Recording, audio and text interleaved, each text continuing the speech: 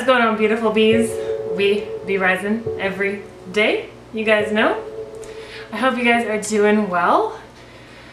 We're coming into another year, so lots of changes coming, and it's I really just want to say hang in there and stay strong. We can do this, we can get through this, and I just want to give you guys an update on the last 2 weeks already.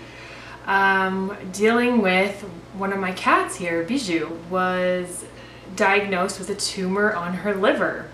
And I was pretty shocked by that because I make sure that they have really good cat food. I read all the ingredients in the cat food, but some things I was thinking about is, you know, she is an outdoor cat, and this past summer she has been hunting a lot.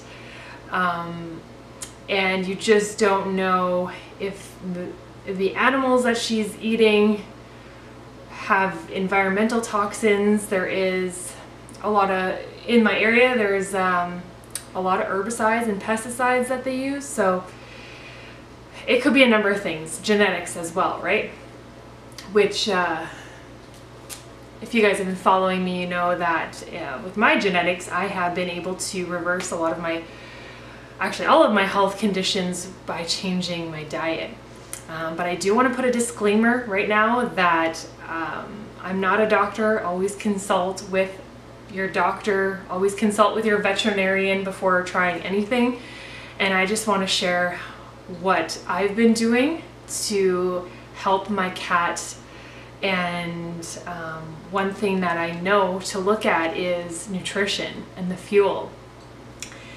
So I was pretty shocked to hear that Bijou had a liver tumor, and she wasn't eating any more of her regular cat food, which had chicken in it. Main ingredient was chicken. And she was losing a lot of weight, and it was at an alarming rate how much weight she was losing. She wasn't eating at all. And so with my intuition and the amount of knowledge that I've come across and the books that I've read, I tried to put my focus together, and working with a veterinarian in my local area, I've decided to completely change her diet and put her on more fresh local food. And within a week of doing this, first of all, I'll come to you to tell you what I'm doing, but within a week of changing her diet, not giving her anything else, completely eating this every day, she is loving her food, she's eating again, putting on weight, and her energy's come back. She would normally just sit there, and you could tell she was in pain. And she wasn't playful, wasn't moving. She would often just sit there in a certain position, and you could tell that she was in a lot of pain. So my animal lovers out there, I know a lot of you guys are, it's very difficult to watch someone suffering, animal or human. And so I, working with a veterinarian, and this veterinarian was really awesome because they knew about, the conventional way, which is surgery, chemo for these animals.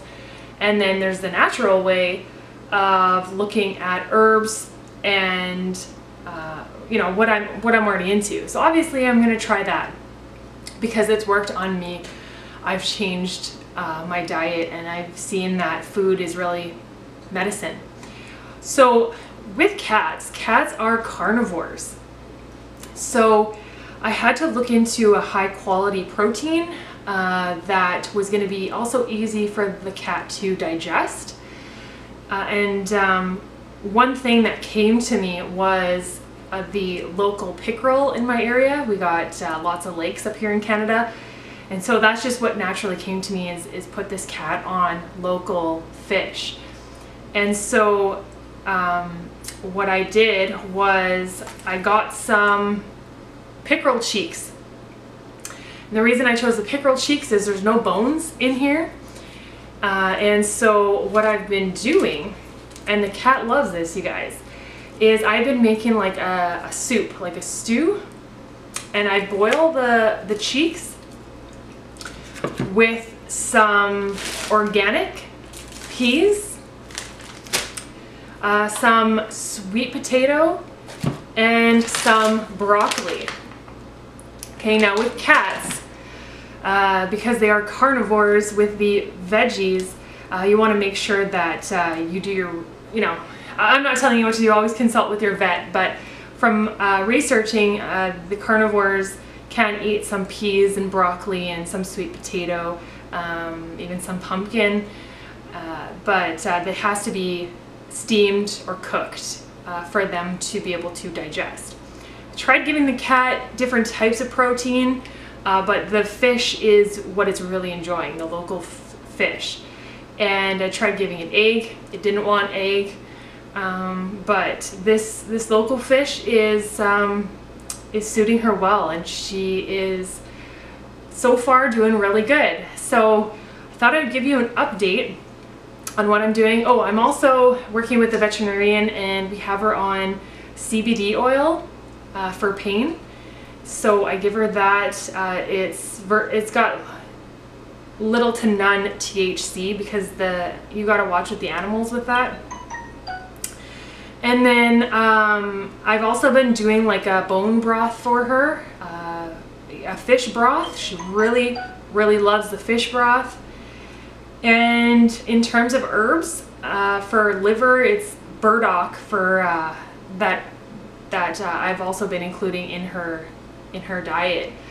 So, and this is just one meal that I make. This is just like a start. I know that they need other nutrition as well, but we're just starting with this and keeping it kind of simple for her digestion. And so far she is doing good, and her energy is back, and she's eating. So that's only a week of changing her diet. It's just incredible. I'll keep you guys updated for sure. Oh yeah, a big reason why I chose a fish is the omega-3s, which are anti-inflammatory. Now I think the reason why she wasn't eating her regular food, which was chicken, is because of the omega-3 to omega-6 ratio. Omega-3s are anti-inflammatory, and I can see that this is actually working with the cat, particularly the local fish. So it's not farmed fish. It's swimming, it's outdoors, getting vitamin D, very essential for the cats. So yeah, that's why I chose the fish with the omega-3s, anti-inflammatory, and the cat can really absorb the nutrients with the fish. So we'll keep you guys updated. She's loving it, and we'll see how it goes. So I hope you guys are doing well, and I wish you all the best in this coming year. There's been a lot of challenges for us, but I think we can always learn something from whatever it is that we're going through. And so just remember to keep eating healthy, whole, local foods. Take care of yourself, take care of your loved ones, your animals. Get out in nature, breathe some fresh oxygen, try not to stress out. And I find nature, going for a hike, going for a walk can really help with that. And we just got to take care of each other. When we do that, we'll all be rising.